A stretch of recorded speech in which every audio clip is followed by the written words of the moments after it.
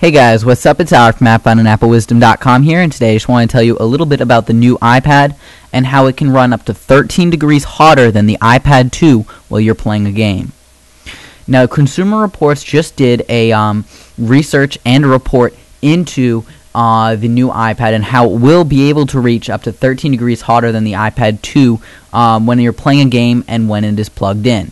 When it's plugged in, it'll reach up to 116 degrees, and when it's not plugged in, it can reach up to 113 degrees Fahrenheit.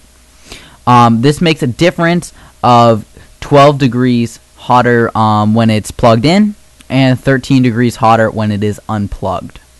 Now, showing that is they did these tests while they were playing specific games, and these games were to bring full potential to the device itself. Now, there's a lot of different things that could cause this. The most probable thing is the fact that it does have this longer battery. It does have the Retina display. To take the power the Retina display in the first place, it may need to use more battery at the same time, causing more thermal heat in the back of the new iPad.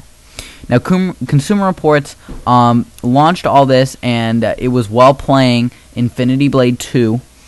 Which is a very popular game. You can check out my review on my channel of that.